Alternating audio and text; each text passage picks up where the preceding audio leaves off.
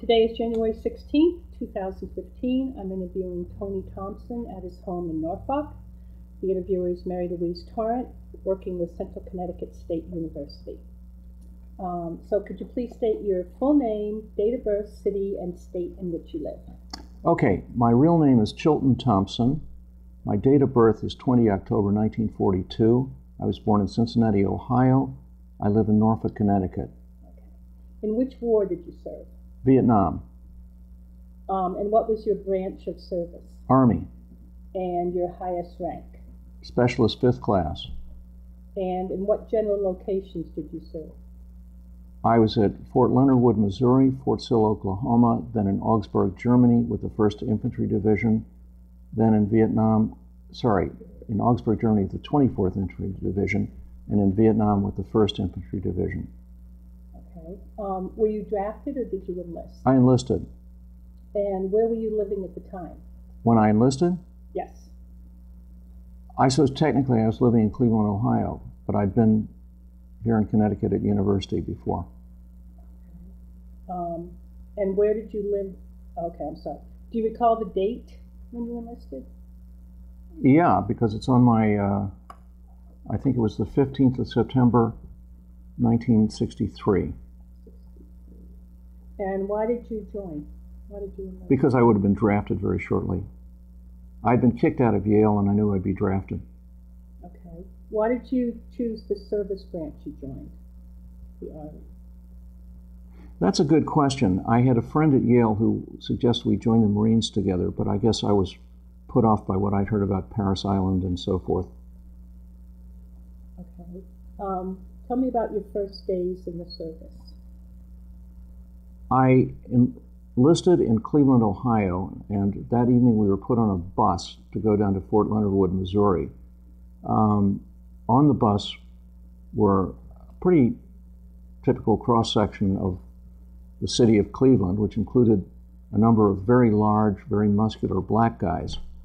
As a white suburban kid, I hadn't known any black Americans very well, so I was a little intimidated, but I quickly found that absolutely I would never have any problems whatsoever with black Americans in the U.S. Army. Okay. How did it feel when you were with those gentlemen in your first day of service? Well, obviously I was a little nervous, but I'm kind of a fairly competent person, and I didn't feel intimidated. I thought whatever it was would be manageable because I was going the way of so many million American men before. Fort Leonard Wood was a perfectly okay environment as far as I was concerned. And tell me about the boot camp training experiences. That was kind of interesting, and it bears on why I wasn't too concerned about the people I was with. I had gone through a typical, traditional WASP upbringing. I had gone to summer camp in Maine, overnight camp, when I was 9 or 10 or something like that. So I'd been away from home living in a tent before with other guys I didn't particularly like anyway. And then I went to a New England boarding school, which was very like a monastic colony in those days. And sports and being outdoors were just mandatory and just part of the environment.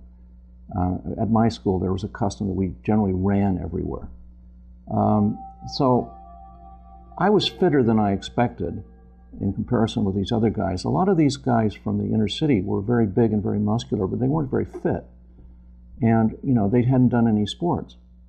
And most of basic training was just, you know, typically doing push-ups and running around and learning the parts of the rifle and just very basic stuff. And none of it was, I didn't find any of it very challenging.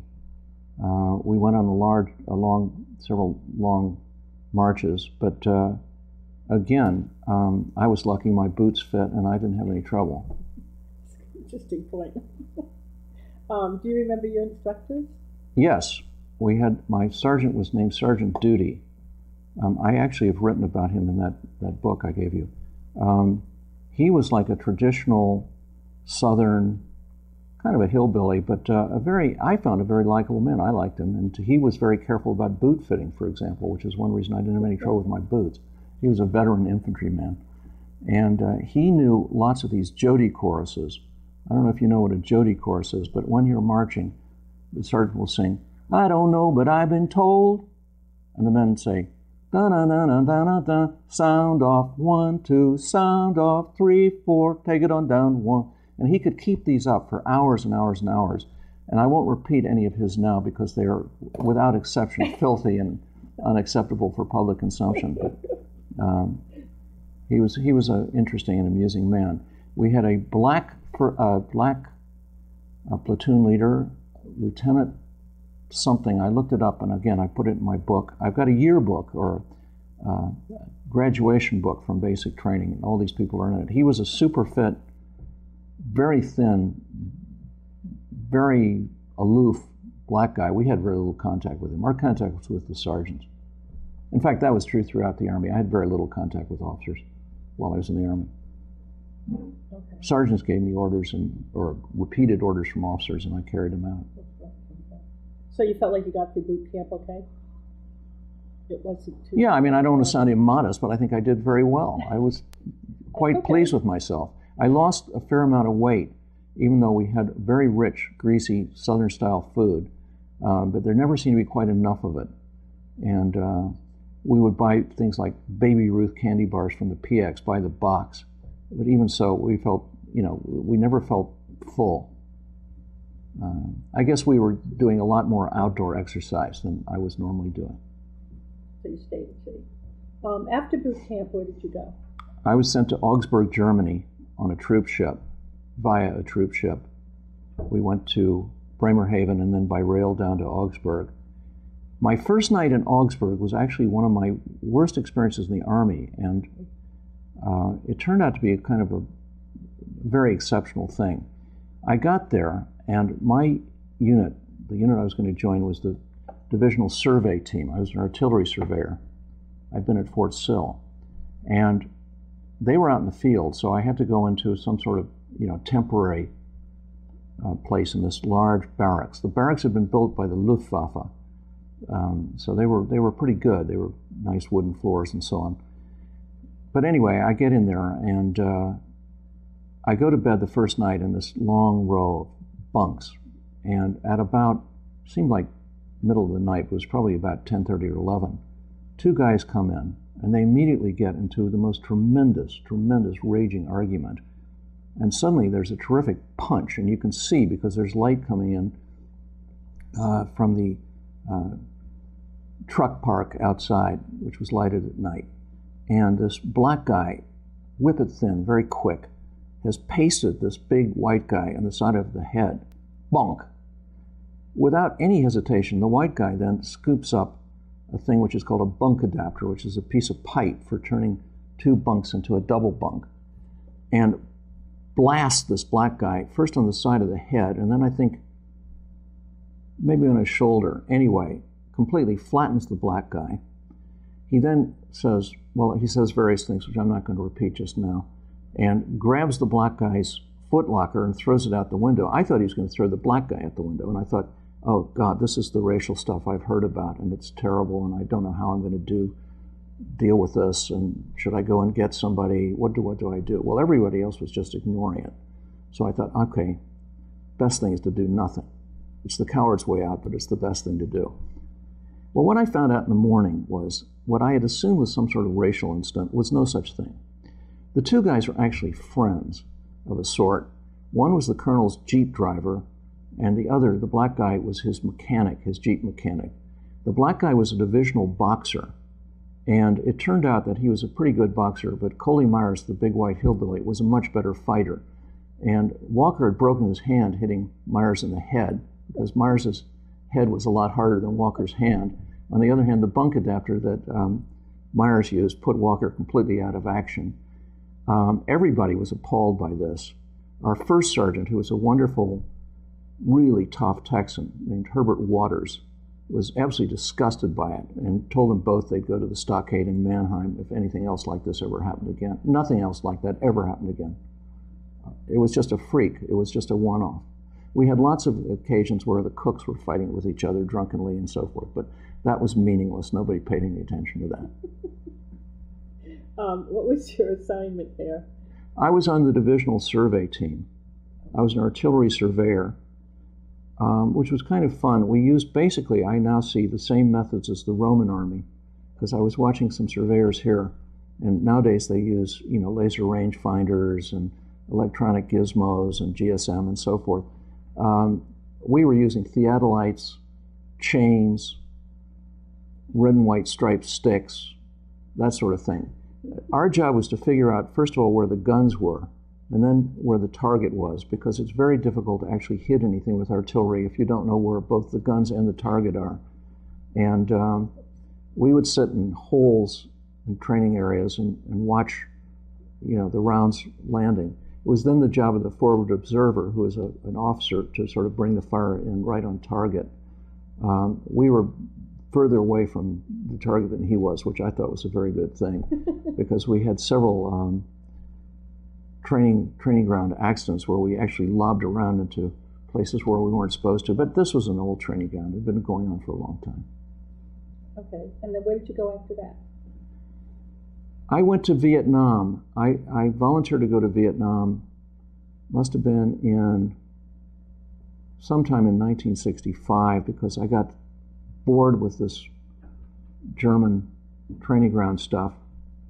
And by that time I was working division headquarters, and I just felt I wanted to do something different. Also I was very fed up with the German climate, because we're out in the cold and wet a lot of the year, and I thought being someplace hot and I assumed sunny would be a nice change. Not exactly what you expected. We knew nothing about Vietnam. There was a call for volunteers, but it wasn't accompanied by what it would be today, nice brochures or anything like that. It was just, President Johnson wants you to go to Vietnam. And I thought, okay, well, not that I want to obey President Johnson, but it sounds like an interesting thing to do. Different from what you had. What was a typical day like for you? In Germany or in Vietnam? In Vietnam. We lived in tents. We would wake up very early, unless we'd been on guard duty or something like that, or a patrol at night. We would get up, we'd go to the mess hall, the mess tent, we would eat, and then we'd go right to work. And I don't remember what time work started, but it started early. We worked in tents, and we just worked off and on through the day. We usually worked in the evening. We worked 7 days a week. There were also details like one thing that I don't think is stressed enough in things I've read about Vietnam or films, sandbags. We spent very, very much time doing sandbag duty, filling sandbags, thousands and thousands of sandbags, which is not hard work, but it's tedious. And not challenging, exactly. What was your work other than when you had the details? What was your job over there? My job was redeployment. Okay. I sent people home. When I got there with another guy, he was put in charge of redeploying dead people. I was extremely lucky. I got to redeploy live people. He became very depressed. My job, on the other hand, was very, very enjoyable, because people were deeply grateful for getting their orders to go home, which is what I was organizing. And sometimes they would even give me small presents, like a bottle of whiskey or something. And I got to fly around a lot, because it was difficult to keep track of all these people, because our records were in a mess. Did you see any combat? Not really. I fired one shot in Vietnam, and it was from a pistol into the ground. I was considering buying the pistol. It was a Smith & Wesson revolver, and I wanted to make sure it worked before I bought it. We went on patrols. We were shot at on a regular basis by a guy we called the lone sniper. But the only person he ever hit was the first sergeant, and that was before I got there. We were also machine gunned one evening by what turned out to be our Korean allies, but that was a mistake. On the other hand, it was very, very frightening at the time, mistake or not. Were there casualties in your unit? Yes, there were casualties. I mean, I was in the headquarters company of the 1st Infantry Division, and we lost people from malaria, injuries. I don't know if they were exactly battle casualties. We did have one sergeant who shot himself in the leg he claimed he was practicing quick draw. I think he was trying to get out of the war myself, but we were very aware that bad things were happening. We saw phantom strikes out in the bush near us.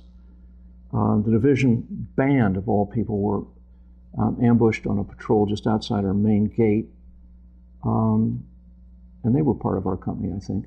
And I saw a Jeep that had been machine gunned. It was full of American blood and, well, other things which were not very nice.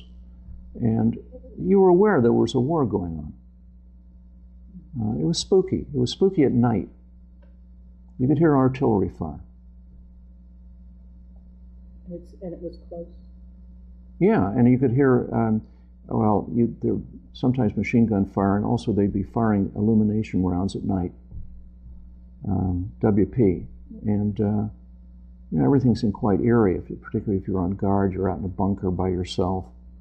I would be listening to my little Sony transistor radio, which was strictly forbidden, but I figured nobody would catch me. Yeah, no one's going to share your duty, probably. So you weren't a prisoner of war? No way. Okay. Were you awarded any medals or citations? Yes, I've listed them. The only one that actually meant anything was this thing, the Army Commendation Medal, okay. Which the Army has very kindly, or Department of Defense has kindly sent me 3 of, because about every 10 years I get a letter saying that they're very sorry they'd lost my records, and here's the medal I was entitled to all those years before. I now have 3 of them. They're really nice medals. Okay. What were the other ones? Oh, whatever it was I listed, Vietnam Service Medal. I got four of them, something like that. Okay. The Commendation Medal was nice. The men called it the green weenie because it comes with a little green ribbon, and it's like a good conduct medal for working hard or something like that. Okay. But it again acknowledges what you did. Yeah, I mean, we worked very, very hard. No doubt about it. Did you sustain any injuries? No. Okay. How did you stay in touch with your family? We had the Army post office system. Okay. I used to write letters to my grandmother, and I got letters on a fairly regular basis. That's nice. What was the food like when you were in Vietnam? The food was not very good at first, anyway, because we got a lot of K rations, and it improved because one of the people in my tent was a sort of a petty thief, and he would filch food from the mess hall, and we would cook it ourselves on a little kerosene stove that he got from somewhere. And we really liked Army beef stew. If somebody dumped olives and anchovies into it. The reason was it made it very salty, and we were very thirsty all the time. Oh, okay. Because of the dry. But the actual food in the mess tent was not brilliant, Okay. which was a disappointment. It had been pretty good in Germany. I kind of liked Army food. It was very greasy. You got, pancakes and bacon and stuff like that in the morning. I ate a very unhealthy diet in the Army. But you did stay in shape, though, it looks like. Did you have enough supplies for what your job was? I had plenty of supplies. I mean, there was unlimited weapons and bullets and such like. My job just involved, cutting these orders to send these people home. And the problem wasn't supplies. The problem was that record keeping, probably because Vietnam had been expanded so fast, was very poor. And tracking down all the people and making sure their names were correct, their service number was correct, if they had re-enlisted, that they got the assignment that they wanted, all those things. That took time. We were in an administrative mess. I can't even imagine. Did you feel pressure or stress? Yes, I felt pressure and stress. And how did you handle it? Well, it was a shared experience. I had a lot of good buddies. I'm still in touch with one of them. I did not personally do drugs, though there were people who did. We drank we could get weak beer at the PX in more or less unlimited amounts.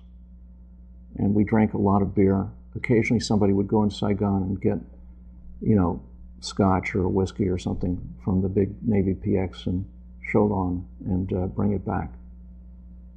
There was quite a bit of drunkenness in the American Army then. Was there anything special you did for good luck? Did you have like a good luck charm or anything? No, I'm not superstitious that way. Okay. How did people entertain themselves? Drinking.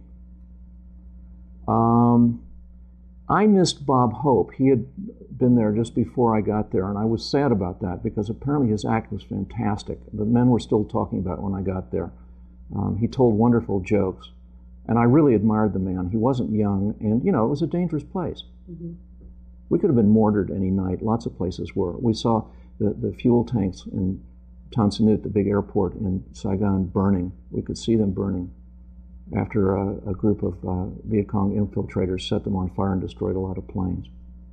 That was just at the time when the captain told us everything was perfectly safe. Mm-hmm.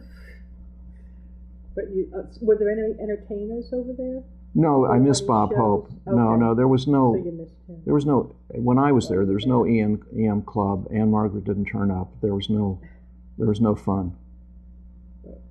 We got 3-day passes occasionally. I got, I think, 2 while I was there. And then there was R&R, which I got once. And then where did you go and what did you do when you got a leave or a pass? My R&R, I went to Thailand. My R&R was a little disappointing. I wish in hindsight I'd gone to Hong Kong, which I've been to since then and found absolutely fantastic. I was so tired by the time I got to the place on my R&R. I spent most of the first day in the swimming pool. I just wanted to get clean. And I wanted to eat. I ate a lot of Thai food. I went to see Thai boxing. I did not sample any forbidden pleasures because there were plenty of those in Vietnam if you wanted them. That's another vet had told me. Do you remember any particularly humorous or unusual events?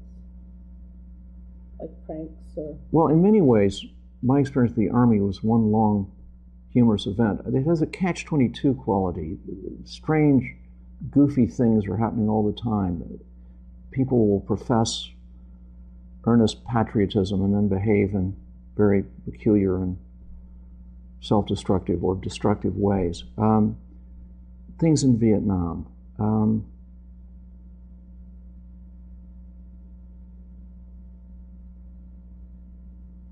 Not really. I mean, I enjoyed a lot flying around in military aircraft.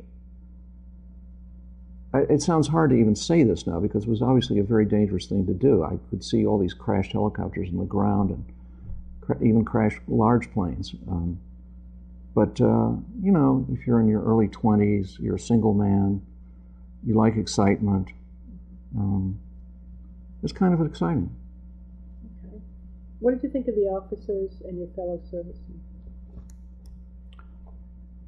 This is going to be somewhat controversial. I felt the quality of the officers generally that I met in the Army wasn't very good. Our colonel, for example, in Germany was a shouting, ill-tempered, and I thought ill-qualified West Pointer. Despite his West Point background, he used to do things like calling his own call sign in the radio and then getting in a temper tantrum when nobody answered. I also saw him with a map out on the hood of his Jeep, and his Jeep driver, who was a black private E3, was a friend of mine, showing him where we were on the map, which seemed to me kind of the wrong way around. Scary. I didn't have that much contact with officers. To my way of thinking, the sergeants ran the Army, and one of the problems that we had, which I became aware of in Vietnam, was as the old so-called brown boot Army sergeants retired, who had been veterans of, in many cases, World War II and certainly Korea, their replacements were not as good. They simply weren't up to the same standard. And I mean, I think of our captain in Vietnam. He would give us these ridiculous little pep talks, which were immediately contradicted by reality, like saying, everything is safe here, and then we'd see that the Viet Cong infiltrators had set all the fuel tanks in Saigon airport on fire. Or he'd say, this is a controlled area, and then every night we'd hear shooting and occasionally artillery fire and sometimes mortars, etc. not in our camp. But even so, it made us aware that what he was saying was just silly. But to tell the truth, we didn't pay much attention to him anyway. Yeah. He had very little direct influence on me. Another thing I saw, which I've also put in that book, one day I was told to take some papers over to an officer to sign, and I went over to the officer's tent, and I found him absolutely zonked on some drug, lying on his cot with his arms like this, and on the side of his tent, inside of his tent, he had an enormous banner which said, "Fuck communism." Well, I thought, that's all well and good, but you are completely out of it on some drug. Here, I'm just going to drop these papers on the floor, and you can figure out what to do with them later. That's not a way to go through a place like that. Well, I just thought it was extremely stupid of him. Where were you when your service ended? I was discharged in Oakland. Okay. And do you remember that day and being discharged? Yeah, very vividly. We were discharged in full-dress uniform. I was given a great deal of money because I had all sorts of accumulated leave and bonds that I cashed and such like. I got a big wad of papers. I had my duffel bag. Obviously, I had no civilian clothing, so I just got on a bus and we went over to San Francisco Airport. And I was with two other sergeants from the 1st Infantry Division. They were infantry sergeants. And we went into the airport bar. We wanted a beer. And the waitress refused to serve these two guys, even though they had all kinds of combat medals, etc., because they were under 21.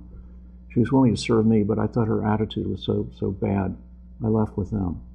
It was a foretaste of the stuff that you would encounter in the U.S. if you said you'd been in the military. Mm-hmm. So that was pretty much. What about your homecoming when you went back home? Well, my parents were glad to see me, but we weren't a very close-knit family. I just went back to Cleveland, got my clothes. I'd arranged to go back to Yale, and I just picked up my clothes, said hello. And then what did you do in the days and weeks afterwards? Back to Yale? I went right back to Yale. Okay. Was your education supported by the GI Bill? Latterly, yes, but not at Yale, because Yale, in those days, was a very, very impersonal organization, and nobody told me about the GI Bill, and I was so stupid I didn't know anything about it. In fact, I was informed about it later by a history professor who became kind of a pal of mine, and he suggested that I go and study at Oxford in England. And I said, how on earth will I afford this? And he said, well, you have the GI Bill. And I said, what's that? So this tenured professor at Yale told me something that the Yale admin should have told me, but didn't. Did you have any close friends in the service? I had buddies. I'm still in touch with one guy. We exchange emails. I've tried to track down a couple of others. I would say my experience was that people were friendly, and we were buddies while we were there, but when it was over, it was over. I know a lot of other guys who've done, American Legion and stuff like that, but I was never interested in that. Okay. I do enjoy getting together with people and talking about Vietnam. The guy who runs the John Deere dealer over in Canaan, Steve, knows a lot about this stuff. What's his last name? I can't remember. He's a very, very nice man. And a veteran too? Yeah. So you tell stories with him. What did you go on to do as a career after your service? I went on to, I finished at Yale, graduated, went to Oxford, spent 2 years there, started working at a investment bank in London, got married, decided I didn't know enough, went back to Stanford Business School, and was recruited out of Stanford Business School by J.P. Morgan and spent years back in London working away in the investment management business.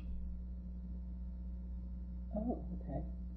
How long were you did you stay in London? I spent my whole working career in London. Oh, okay.